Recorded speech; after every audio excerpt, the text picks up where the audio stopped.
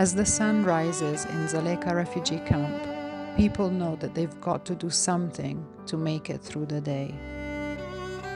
Malawi law is one of encampment. Refugees do not have freedom of movement, right of employment, nor the opportunity for local integration. The survival food they receive from the UN is equivalent to 120 Malawi kwacha or 15 US cents per day. In Dzaleka market, refugees and Malawians work side by side. They are each other's customers and suppliers.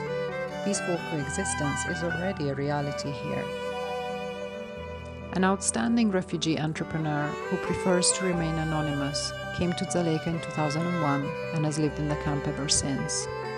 From the onset, he earned the trust of his Malawian neighbors. Although he did not complete primary school and lived through a very poor childhood, him and his wife are a shining example of business success. They began wood farming by renting lands from local villagers, then opened a small grocery shop in the camp. The couple now have several phone credit kiosks, a hardware store, animal and vegetable farms, and a small fleet of trucks.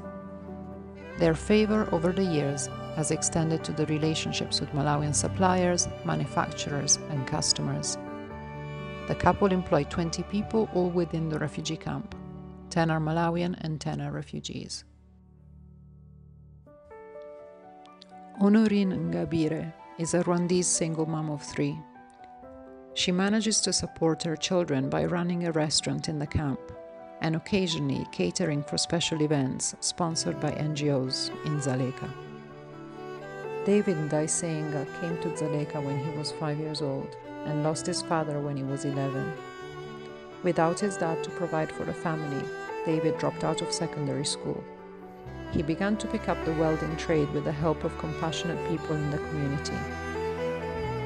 As he generated an income, he slowly procured the tools to set up his own business.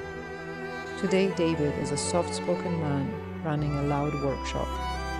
He provides free training to fellow refugees and employs 3 people.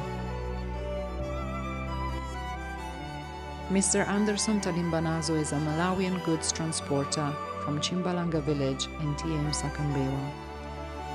His business heavily relies on the presence of the refugee camp, where people need him to move building materials and agricultural produce. He says that the relationship between Malawians and refugees has been positive and mutually beneficial.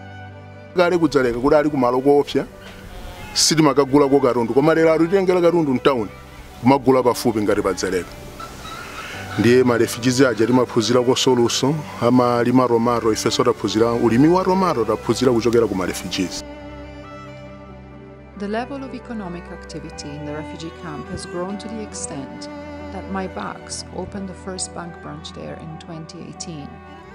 The bank is an important partner for this resilient and resourceful community, whose lack of a legal document would exclude them from accessing banking services elsewhere. Although some have found means to supplement the UN rations, for the majority of refugees, the legal restrictions are simply too limiting, and they rely on the little aid they receive.